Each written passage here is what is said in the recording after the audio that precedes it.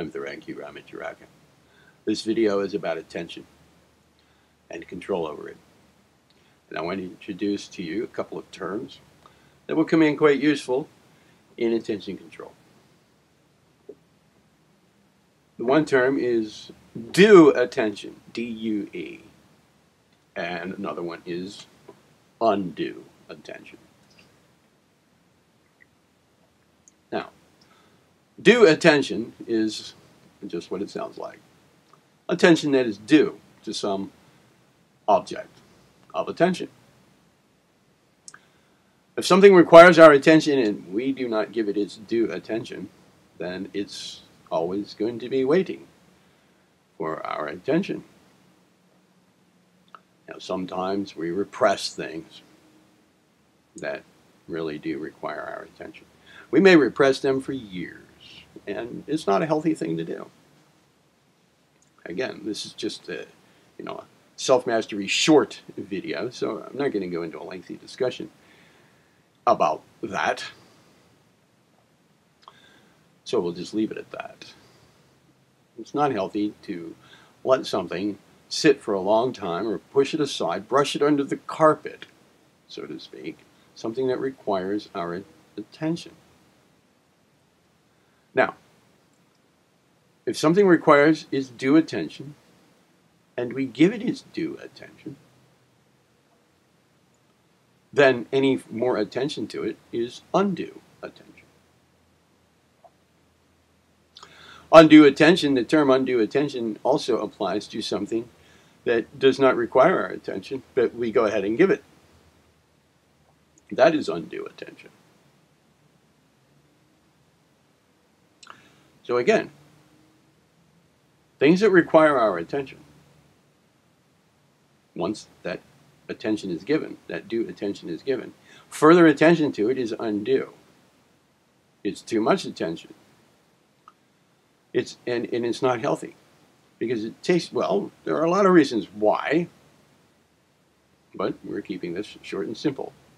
So one reason is that undue attention in the form of too much attention or attention given to something after its due amount is already given is a distraction. It's a mental distraction from things that do require our attention. It also is a waste of mental energy.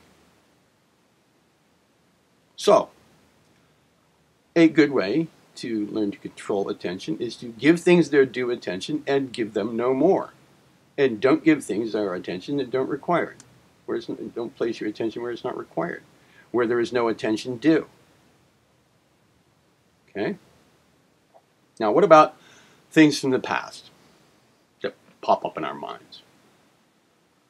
If something pops up, I mean, if we're being really diligent about this, we're really going about this as an attention training technique and also for whatever other benefits we can think of that would come from this, and there are many.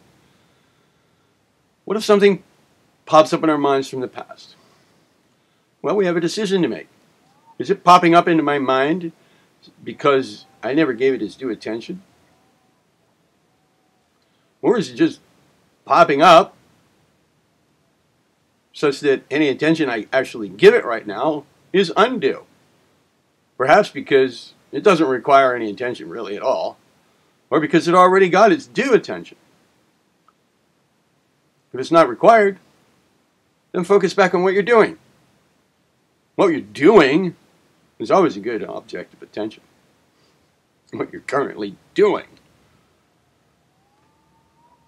There is a time to sit down and review the past. Something from the past. If there's something to be gained from that, if there's something useful to be gained from it, something to be learned, then perhaps that requires due attention. Planning for the future. What if something about, some plan for the future pops up while we're doing something that actually would benefit from from giving it its due attention right now? Then now's not the time for that. There's a time to sit down and think about the future and give that its due attention.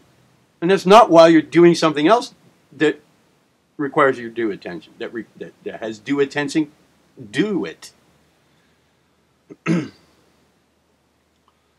So going over the past, for whatever benefit may come of it, if there's benefit to be got out of it, there's a time for that. Planning for the future, there's a time for that. But it's not while you're doing something that requires your attention. Okay? So if you're driving in heavy traffic and your mind is wandering off to, what you're going to do next weekend, wrong time. Get control over that. Focus on what you're doing. You can make a mental note. Oh yeah, well that's something I need to think about later. When the right time comes up, when you can actually give that planning for the weekend its due attention, that's the time to do it. As you can see, this is good mental time management. There are many benefits of this. But attention training is our focus here. So bear in mind the concepts of due attention and undue attention, and apply them. I'm Thiranki Ramatiraka. Be well.